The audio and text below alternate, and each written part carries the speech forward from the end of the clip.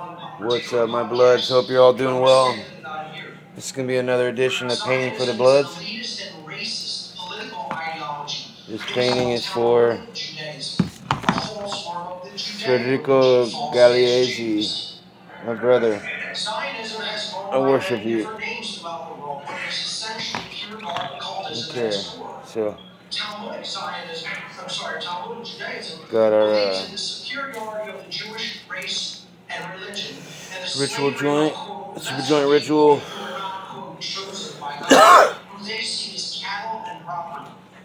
Zionism often hides behind traditional Judaism, using it as a statement. Go ahead and get started. While simultaneously doing harm to legitimate Torah-based Jews.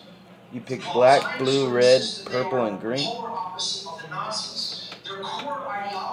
to go ahead and get started. And methodology to the religion of Nazism. With one of the only differences being which race is idealized as the master race, the Germanic race or the Jewish race. True Jews, true Torah-studying and Torah-based Jews, I believe they're Hasidic Jews, reject Zionism. Here you see signs saying Judaism rejects Zionism, the state of Israel. Authentic rabbis always oppose Zionism in the state of Israel. Judaism rejects Zionism over and over again. And, you know, the state of Israel and Zionist Jews do not want that coming out. They don't want that, you know, understanding that real Orthodox and Hasidic Jews don't agree with the Zionist racist ideology. Zionism's sake, Goyim were born only to serve us. That's what they call the non-Christian slave race. I'm sorry, the non-Zionist slave race. That it exists only to serve them. They have no place in the world, only to serve the people of Israel. Zionist Christianity is a complete oxymoron in terms. Christian Zionism is an extremist and racist form of false Christianity in which religious fundamentalists identify themselves as Christian but believe in and follow Talmudic and Zionist ideology. These so-called Christians identify with the state of Israel and support everything that Israel does in the Middle East, including the slavery and genocide of the Palestinian people. Palestine is a land that was invaded by Zionists and taken by force. My fucking California carb came out of the back of my smoky stoves. Many fake Christians who are not self-described Christian Zionists also buy into some lower-level ideologies of Zionism, including the unquestioning support of the state of Israel on quote-unquote religious grounds. This is not true Christianity.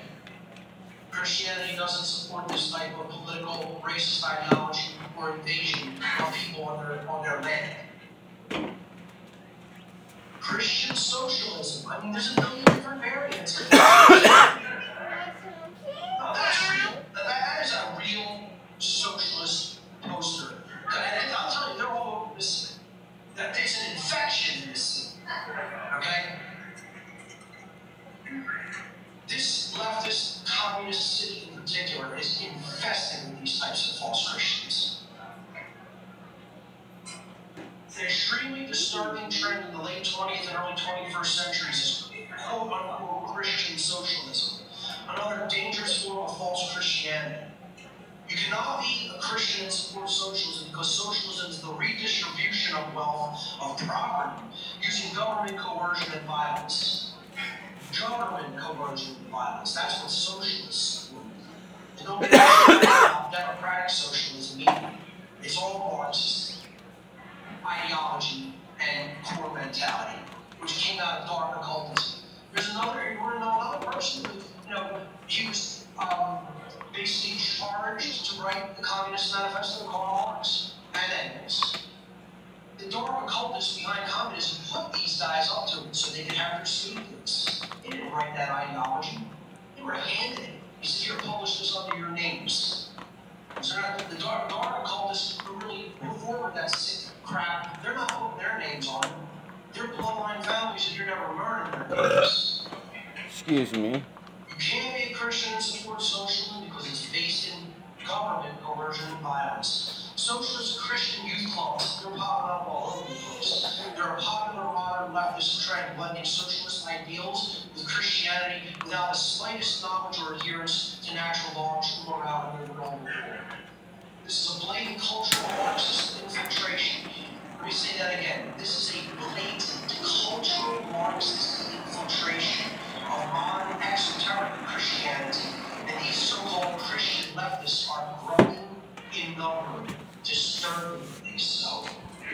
It's a bigger problem than you think. Hope you enjoyed it, my bloods. Predeterminism, or why take any action when the outcome's already written? The false Christian doctrine of predeterminism wrongly asserts that the future is already written and must manifest in a certain way because it is willed and preordained by God.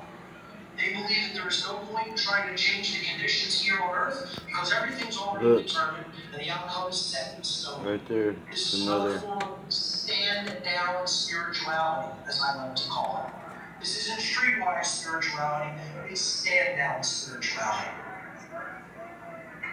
And this prevents right action and positive change from occurring. There she is again, look. Believes that this false Christian belief system was put into place to stop right action and positive change. It's part of what I call the worldview schism of randomness, which many scientists, and atheists believe in. The occult's a grand accident. There's no creator. There's no underlying intelligence. There's no such thing as spiritual or worship you. natural law.